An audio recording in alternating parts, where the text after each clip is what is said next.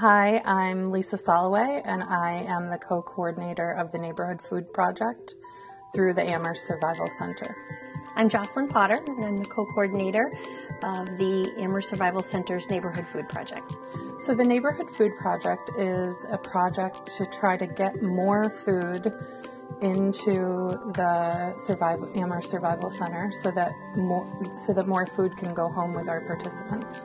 We're asking people to be neighborhood coordinators, and a neighborhood could be the neighborhood you live in, it could be your business, it could be your office, your book club, just a group of people that you see regularly.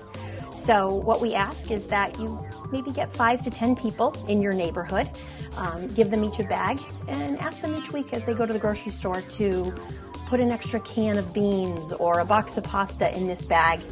And 2 months later, you go back and you pick up that bag the third Saturday of even months. And you replace it with an empty bag.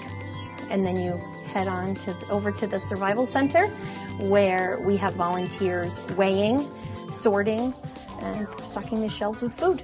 Currently in the food pantry, we are able to send everybody who comes in home with about 5 days worth of food, and our goal and through the Neighborhood Food Project is to increase that amount to about 7 days worth of food per person who walks through our doors.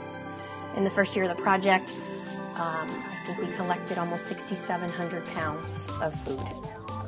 To date, we're closer to 15,000.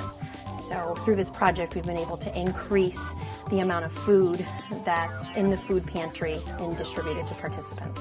We have had some neighborhoods say to me that they really never knew their neighbors before they were involved in this project, that it's been a mechanism, a way for them to get to know their neighbors. We've had neighborhood coordinators who have had, instead of doing a Saturday morning pickup like they would normally do, they will do a bonfire on Friday night and have the whole neighborhood come over and bring their bags, and so they're getting to know their neighbors a little bit more through this project.